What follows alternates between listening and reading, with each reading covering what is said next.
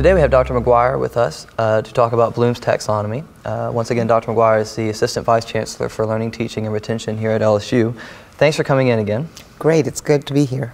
So what is Bloom's Taxonomy? Yes, great question. Bloom's Taxonomy is actually a classification system that really looks at different levels of learning. And it starts with the very lowest level, which is just memorizing information. Then after that is understanding, then applying, then analyzing, then evaluating, and then creating is at the top. Okay, and that's increasing in terms of difficulty, I guess? Absolutely, in terms of the mental processes that you need in order to be able to effect each one of those levels. Okay, and I want to talk about each level specifically. Sure. So let's start with level 1, remembering. Yes, that's just memorizing information verbatim. If you were told to study something, you memorize all the definitions, you memorize all the formulas, and you kind of stop there.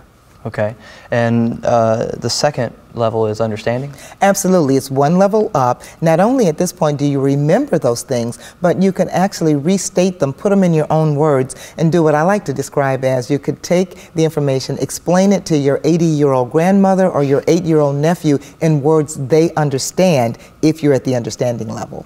And so really, ideally, you would want to study with someone to get to this understanding? That would be great, because if you're explaining it to someone, then you're certainly implementing that understanding level. Okay, and what's the third? The third level is applying, and that's where you not only have remembered the information, you can put it in your own words, but you can use it to solve problems you've never seen before, answer questions you've never seen before. You can apply that information to another task. Okay. Is this about where college is coming in now? I'd say the very beginning of college, absolutely, but okay. It really requires even those higher levels. Okay, which is, the next one is analyzing. Absolutely. And analyzing means that you could take any concept and really break it down into the components that went into that concept, do an analysis of it to see what the overall concept is. And so that involves, if someone asked you to explain let's say what a buffer solution is. You could talk about all of the different concepts, weak acids, strong acids, anything that goes into that discussion if you're at analyzing. Okay. And level 5 is evaluating. Yes. And actually there was an older version of Bloom's, which some of our listeners, our viewers might be familiar with, where the next level was not at the creating level. I'm sorry, not at the evaluating level, it was at the creating level.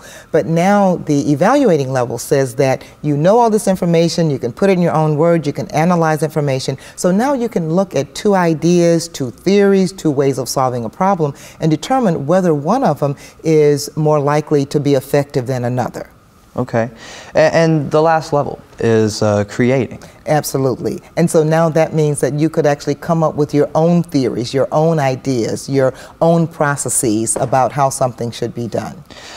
Can you change once you start your collegiate career? Can you change levels? Oh, absolutely. We see that all the time, because typically in high school, students have been operating just at the memorization and understanding level, but we can teach them how to move themselves higher, that they really are analyzing concepts and are now able to come up with their own theories and own processes. Okay. Well, thanks for coming in.